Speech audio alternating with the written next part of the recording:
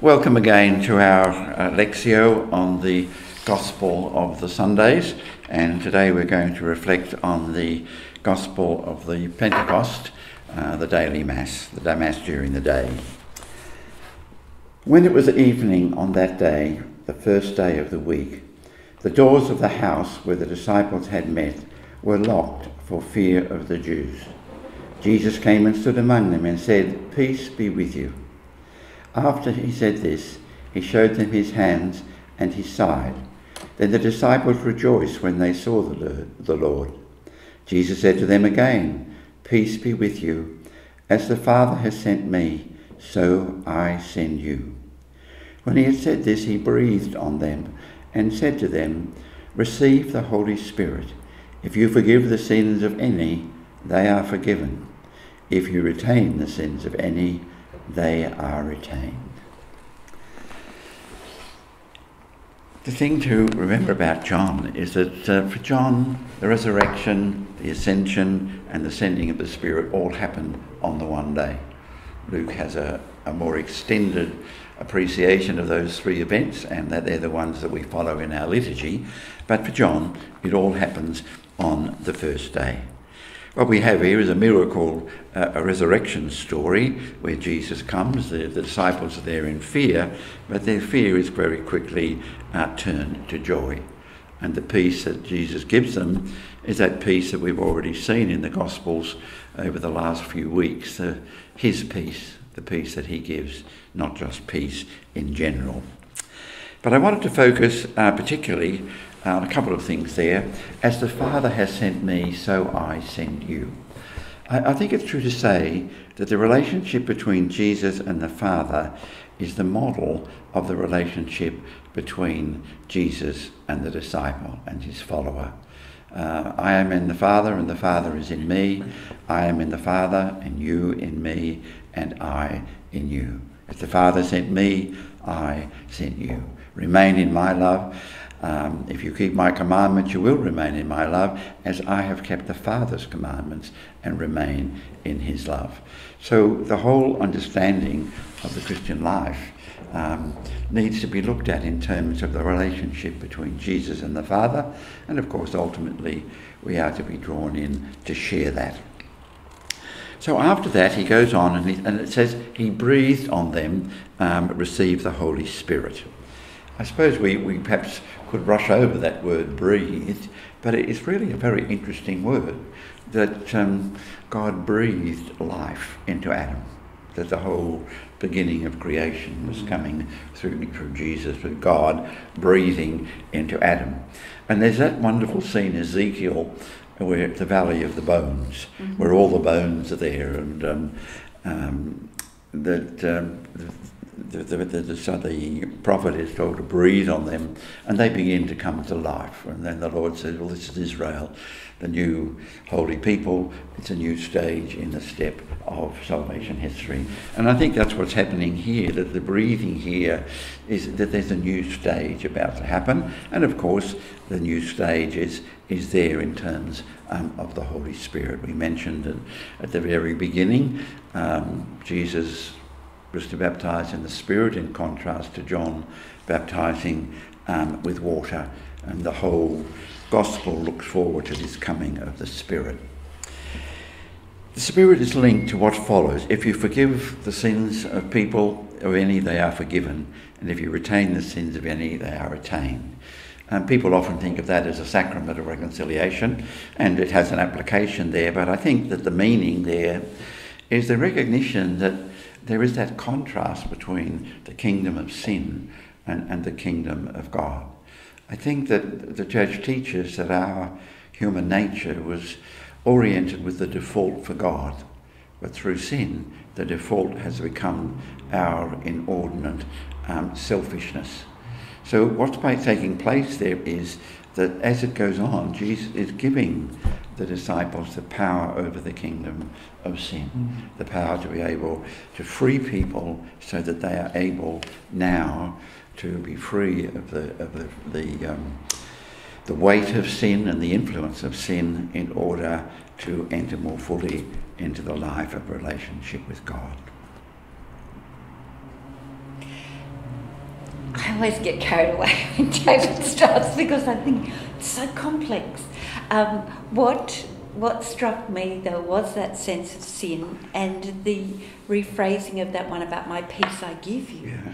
And once again, for me, sin is something that inhibits people's growth, inhibits their ability to live and to expand. And I wanted to link that into, to me, the power of love is a power that extends out. And this idea to send, I'm going to send you.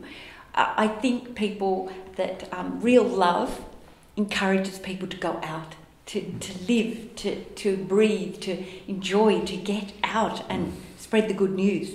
And I think that sense of sin, to me, is that sense that people's lives become stuck. They become very confined. So I'd like to say what struck me about this is to what degree am I willing to receive that power and go, move the gospel. I think there are a number of interesting things in the implications of that passage from John's Gospel, but let me just take a couple that challenged me. I think, yeah, they do challenge me.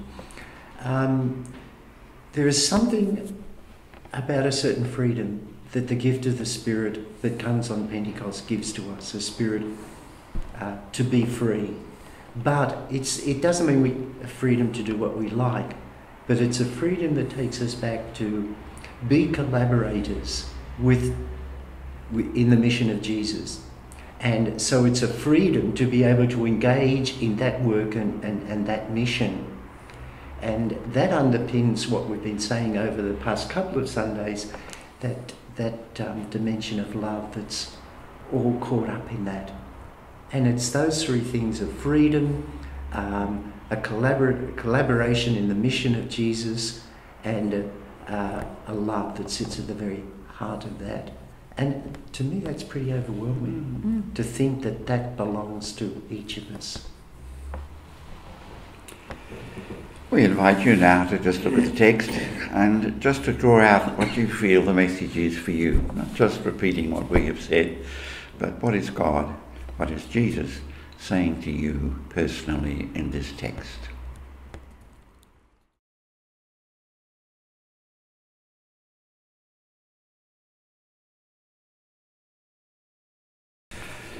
We invite you now to listen to the reading again. When it was evening on that day, the first day of the week, and the doors of the house where the disciples had met were locked for fear of the Jews, Jesus came and stood among them and said, "Peace be with you." After he said this, he showed them his hands and his side. Then the disciples rejoiced when they saw the Lord. Jesus said to them again, "Peace be with you. As the Father has sent me, so I send you." When he had said this, he breathed on them and said to them, "Receive the Holy Spirit. If you forgive the sins of any, they are forgiven them. If you retain the sins of any, they are retained." I feel that the spiritual journey is within. That in a sense it's that wrestling between the fact that we were made for God and the fact that through sin we are oriented to our selfishness. And I feel that what I'd like to do in the light of that gospel is to just look into my own life and just see, am I actually choosing God or choosing self in the things that I do? I suppose what struck me on the second reading was that sense they were locked in the room for fear. And I wonder in my daily life, what do I avoid, or what do I not? What fears do I allow to dominate my actions rather than orientate towards the power of the Spirit, the message of Jesus, to come to terms with those fears and not to let them dominate my actions. Earlier I said about the freedom that the Spirit brings, a freedom to be free, and yet I take Virginia's point, it really sits within me about fear, and so often because of that I only put my toe into the water, I really don't move out into the deep. So this week, to try to have the courage and the confidence and the faith that the Spirit really is in me and the Spirit is with me as I take those bigger steps into the work of Jesus. Thank you, John. We often say that the Lectio Divina process begins in the Scriptures and ends when it's in your life.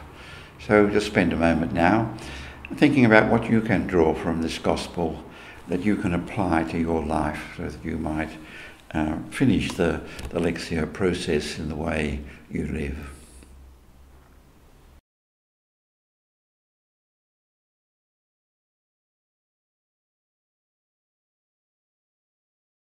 We constantly remind you of the need for prayer, that the transformation of our sin-affected life requires the grace of God.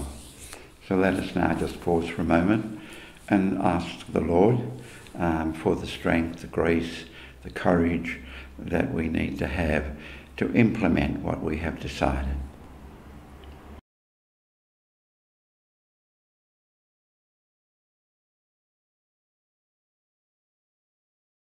Thank you for being with us again today. Just before we conclude, I'd just like to offer a bit of a summary that have come to me throughout our discussion. I think both John and Virginia raised the question of love. And I think the opposite to love is selfishness, that love enables us to have that freedom to reach out. And I think it is selfishness that binds us, that entraps us and imprisons us, and doesn't enable us to reach out. And I think the message of Pentecost is that the Spirit gives us the grace that we need to overcome that selfishness and to reach out in love. That ability to be able to overcome sin. One of the important classical books in our history is the Theologica Germanica, and it says that self is sin. And I think that captures what it is, that struggle that we have is something that dominates our life, and therefore at Pentecost we let the Spirit come into our life to help us with that struggle. So thank you for being with us. We're very glad that you give us your time to share what we have to say and prompt you to look into your own life as well. So we now conclude in our usual way by reading the prayer from the Mass of the Pentecost feast. O God, who by the mystery of today's great feast sanctify your whole church in every people and nation, pour out, we pray, the gifts of the Holy Spirit across the face of the earth, and with the divine grace that was at work when the gospel was first proclaimed, fill now once more the hearts of believers through Christ our Lord.